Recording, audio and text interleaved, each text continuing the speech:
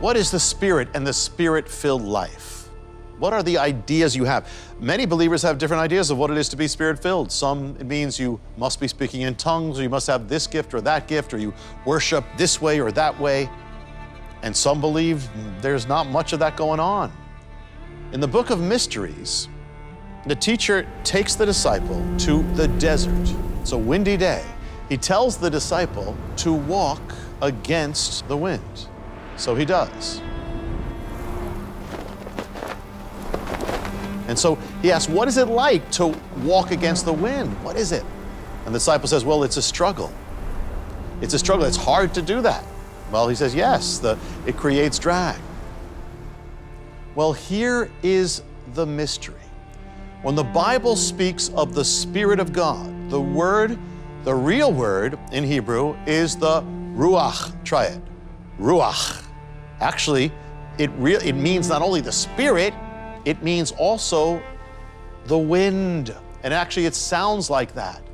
It's that when you say Ruach, it's Ruach. It sounds like the wind is passing by. And so you see this even in the prophets. Ezekiel, it says he sees the valley of dry bones, and he's told by the Lord, prophesy to these bones and prophesy to the Spirit. But some translations say to the wind. It's the same thing. It's Ruach. In the book of Acts, you read about Pentecost when the Spirit came. Well, what sound did it make? It says it came like the sound of a mighty rushing wind. So what happens if the Spirit is Ruach, the wind? What happens if you walk against the wind? It creates drag.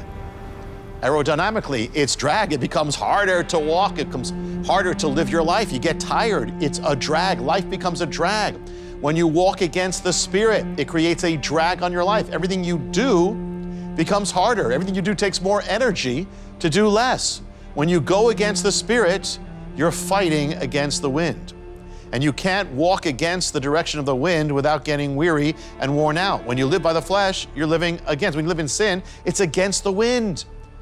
And what direction does the wind of God blow? Well, the Spirit is the Holy Spirit, the Ruach HaKodesh. So it blows in the direction of the holy. It always blows against the direction of unholiness. Now the teacher tells the disciple, now try something else. Try something else. Walk in the other direction. So now he's walking in the direction of the blowing of the wind. What's that like? Well, it was easy. There was no drag anymore. Well, you see, the wind helped him. See, when you walk in the direction of the Spirit, you're walking in the direction of the wind. And when you do that, it makes everything you do easier. When you walk against the Spirit, you got drag. When you turn around, it makes your life a breeze. It gives power to everything else. So if you're experiencing a drag on your life, well, turn around, turn your course, and walk in the Spirit, and the drag will disappear. The Spirit will empower everything you do. See, the answer, my friend, is blowing in the wind. And when you turn around to follow the Lord and walk in the Spirit, you're walking in the wind, and your life turns from being a drag to a breeze. You don't have to convince him to love you. He's the Chatan. He already does.